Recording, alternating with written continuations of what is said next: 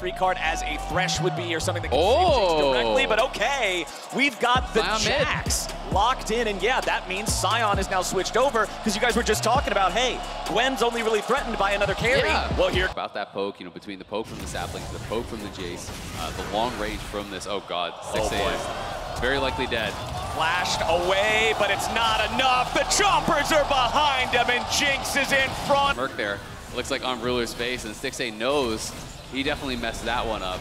But Golden Guardians will be able to secure the dragon, so nicely done from them on that. To use that Eye of the Herald in to see how much value they can get from it. But River now looking for an opportunity on 369 here. No Ghost, no Flash, no defensive summoners available here for the Gwen. He will not escape. And have the Ghost available.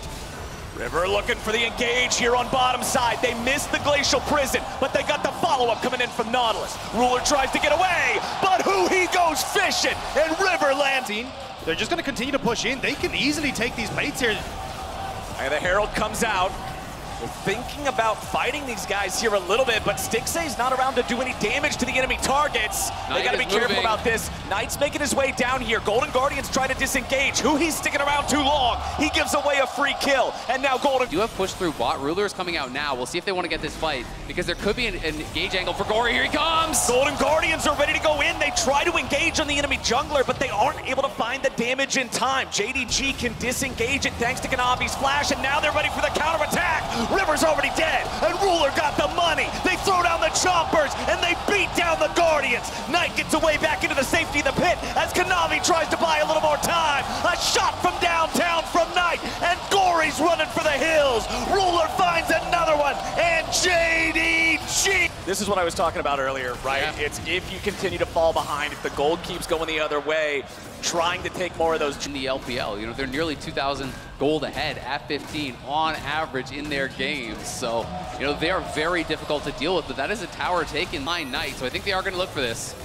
All right, can Knight get away from it? Who he goes in, drops the depth charge. Now can they get the follow-up? Missing is already there. Licorice coming around, trying to see if there's an angle, but it ain't gonna happen. 369 has cut off the escape. He's buying a little bit more time as the damage continues pouring in, and JDG grabbed the first kill. It'll be traded back 1-for-1 with both top laners dropping as who he's barely hanging on to life. The turret goes down even because Ruler's back in the mid lane. It's an even fight in a 4v5, and JDG are the ones still pushing forward. And JDG don't look like they're done. The knock-up from Gory. And Navi getting caught here a little bit. Gotta be careful about it, but Stixay's already down instead. Kanavi gets away, and Knight is showing the Golden Guardians how the LPL Golden Guardians are unfortunately at the point of the game where contesting anything in neutral territory is just a steep cliff. Yeah, I mean, after the play goes bad on top side, now Licorice likely to die here on the bot side. I don't think there's any way he goes home, man. Knight is there. You lose on the top side as well. You lose the tier 1 top